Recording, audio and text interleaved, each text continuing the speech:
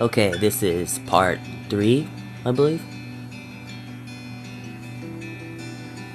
What we're gonna do now, if you've been following along, I have cut 2 clips in the timeline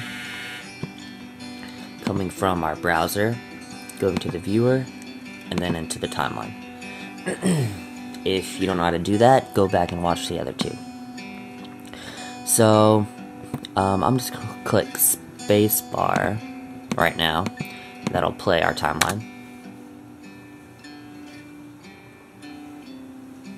So just 2 basic clips cut together.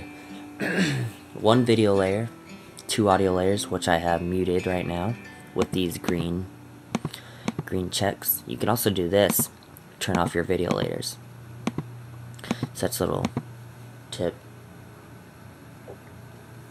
Alright, so let's say you got your layers in here. Let's learn some some basic tools for cutting your video slash audio slash pictures slash a lot of things. So we'll just go to our toolbar over here. Okay, and what this is just kind of a visual layout of some of our tools. I actually don't use this because I use keyboard shortcuts, but since we're starting out, we'll look at this. Your first one is this arrow. You can see here it's used by A, so if you push A, it'll select your arrow selection tool, and that's used to select things.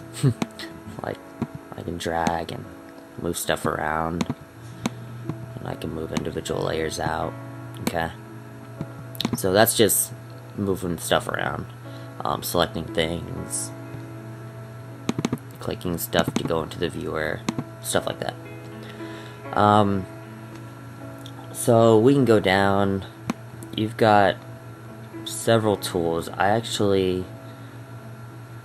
don't think I've ever used this tool, so we're not going to go over it. But this next one is pretty useful. It gets useful whenever you've got a lot of edits, like your timeline is just full, and basically it's a selection tool. So I'm going to click on it, and the shortcut is T, but I'm going to click and hold. You can see I have several different kinds. So this first one, you can see my cursor is an arrow. If I click here, nothing happens. If I click here, you can see it's selected everything from where I clicked to the right. See, click, click, I'm clicking, and I'm getting, let's put some more clips in here.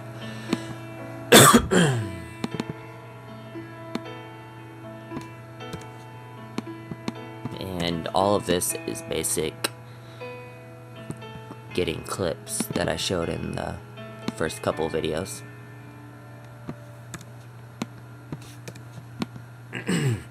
Now we have more clips. I'm gonna choose my track forward tool, and you can see wherever I click, it selects those clips. We also have a track back tool, which is just the opposite. Okay. We have a just selection on everything. You might think, why do I need this? I can just use the other one and select everything. But let's say you have a bunch of layers, or yeah, I mean, once you get a bunch of layers, you might want to just select certain layers with that. We also have this next tool, which basically will select everything forward. This is useful when I have a bunch of layers. So let's say these are in a bunch of layers right here, right? So if I just choose my select forward tool, you can see I'm just clicking, it chooses individual layers. Okay. But if I do select all, see it's got the double arrows on my cursor. It's going to select everything from where I click, no matter where I'm at. You can see it doesn't matter where I click in the timeline. It selects everything from where I click. So that's kind of handy. Then you also have the reverse, which selects backwards. Selects everything backwards. So those are handy. You'll probably use that one. So let's skip the roll tool. I don't use that very often. Slip tool. This one can be kind of confusing. I'm gonna select all these. Actually, I'll just move these clips down into one layer. Okay, so, and then I'm gonna drag these out so we can look at this one clip. Okay, so we have one clip on our timeline right here. Let me get a better clip.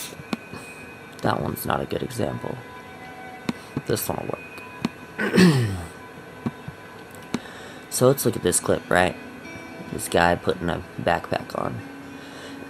Well, if I double click this, remember that I'll open it up in the viewer. You can see I have in and out points on this clip. So there's a whole lot more to this clip. But what we have in the timeline is just right here. Let's say I have a bunch of edits, a bunch of video cut, and I'm like, oh man, I've got everything done. But I just want this clip to start a little later. So I could come in here and add new in and out points and drag it in, but I don't want to do that, let's say. So I can use the slip tool. What this does, if I click right, if I go over here, you can see my slip icon. If I click and hold, you can see these lines pop up. It's actually a long bar. What that is showing all of this, all of my video, okay? So if I click and hold, if you look at my canvas, you can see the in and out points. The left image is my in point of this clip right here. The right image is my out point. So if I click and hold and drag, you can see I'm changing my in and out points. And this bar that's dragging in the timeline is my clip length. So I'm just gonna keep clicking and dragging. Let's say I want to start right here. Okay, so now my clip is starting where the two people come in the shot. Okay, let's do it right here. So if you see this left image, I'm gonna put it right there. I'm just clicking and dragging. So now you can see if I push play, let's mute my audio. You can see my clip starts right at the beginning of when these people come in. And I didn't have to set new in and out points. I just used my slip tool to click and hold and drag it. Okay? And let's say I keep dragging. Okay? Now you can see this part right here. You can see we're coming to the end of the clip. If I keep dragging, I can't drag to the left anymore because I've reached the end of my clip. I've reached the end.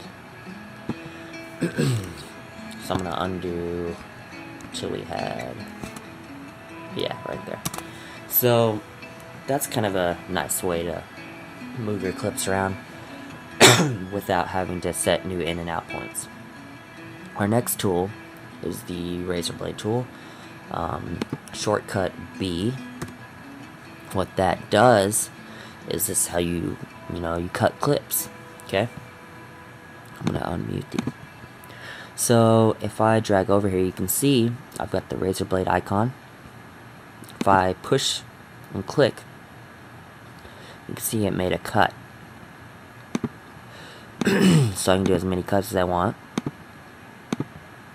So I have all these cuts now. Let's say you wanted to cut the audio and the video, or you want to cut them individually. See, I can come in here and cut all my audio. But you're like, why do I have to cut them separately? Well, I'm going to undo this real quick. I'm pressing Command Z. Okay.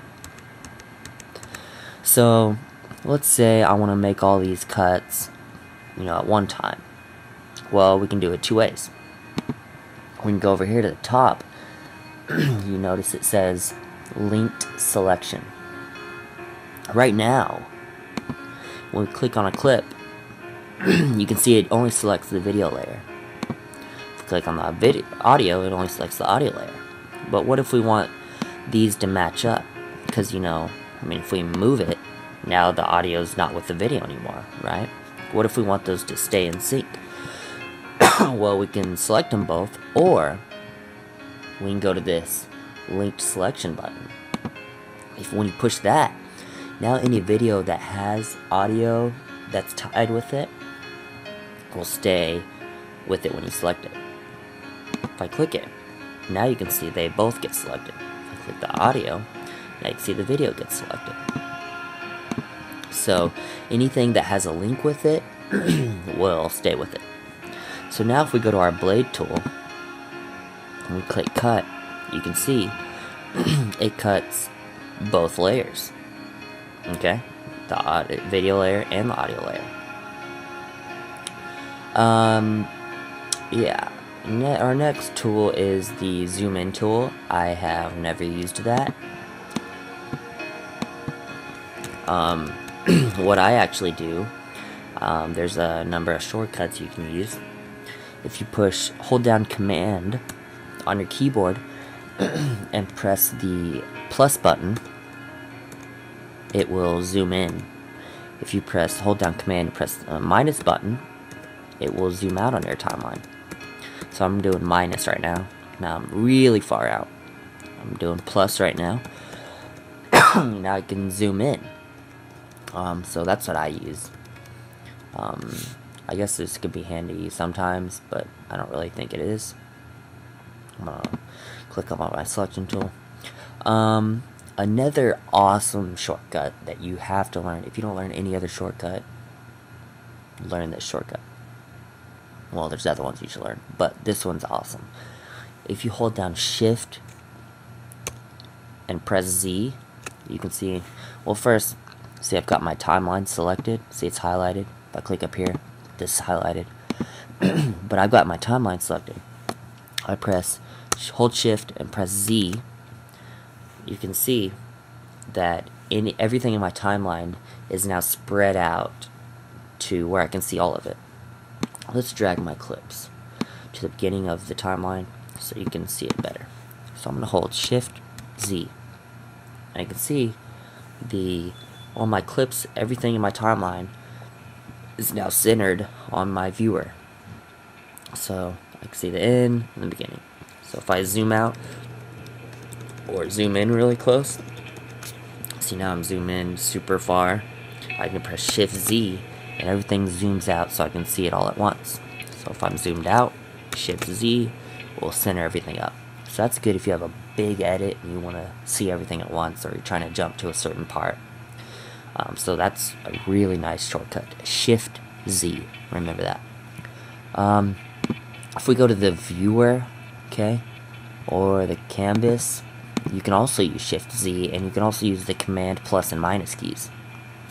So I'm going to do Command minus. You can see it's zooming out. If I do Command plus, we're zooming in on the image. We're not changing the scale or how big the image is going to be when I edit it. We're just looking at it. Okay, so I can do this in the viewer too. I'm just holding down Command and pressing plus and minus. Okay. I can also use the Shift Z to center the image up so I can see the whole image. So that's a little fun trick. So that's kind of your basic tools right here. Okay? And that's it for this one.